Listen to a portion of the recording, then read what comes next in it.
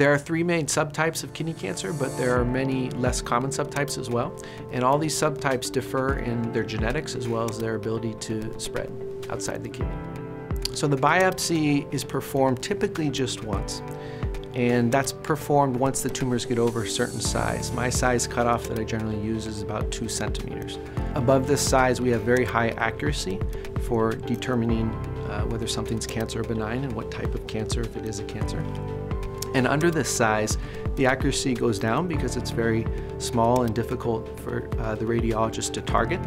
But under the size of 2 centimeters, the chance of these tumors spreading are so low that it's safe to follow them without knowing the subtype of whether it's a cancer or whether it's benign.